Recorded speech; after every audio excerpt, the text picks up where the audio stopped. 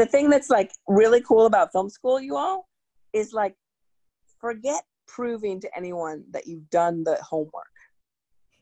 Use each assignment as an opportunity to make something that delights you. Your teacher may hate it, but don't prove to me that you shot 15 shots. I don't care. I can't even tell you how many thousands of shots I've shot that none of you will ever see. It doesn't matter. What matters is like, I shot some shots that are worth looking at.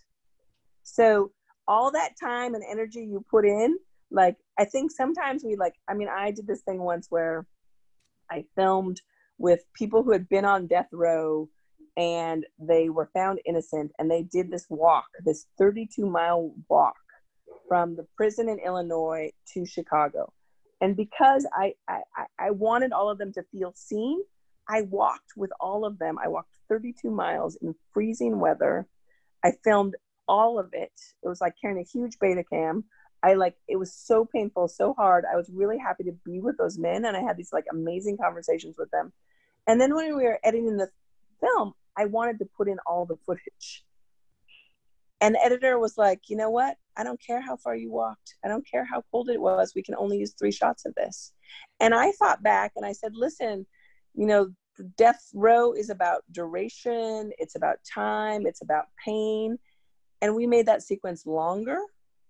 But it was a back and forth between me and the editor, who hadn't been there, who didn't care how many shots I'd shot, didn't care how hard it was to do, just cared about what was on the screen. So viewers will go with you anywhere, but you have to lead them. You have to teach them to watch your movie, right?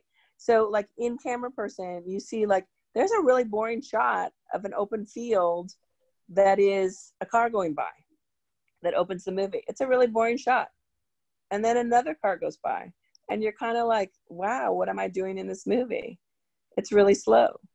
And one of our purposes was to slow the audience down and say like, don't expect this movie is going to be fast.